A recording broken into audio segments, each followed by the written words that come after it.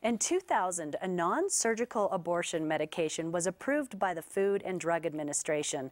11 years later, the Arizona state government banned nurse practitioners from dispensing the medication, instead requiring a doctor to be present.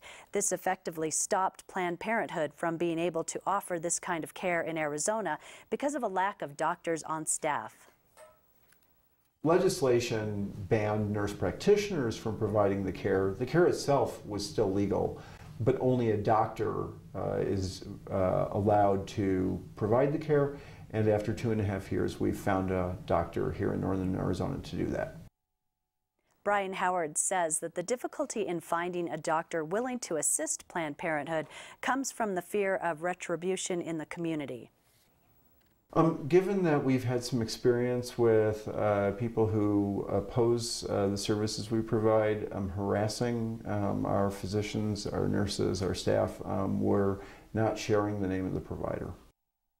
He says that he believes protesters have less of an issue with abortion and more with granting women control over their own medical decisions. And the reason I say that is because we haven't offered abortion-related services for the past 2.5 years, and we still had protesters in front of our old location.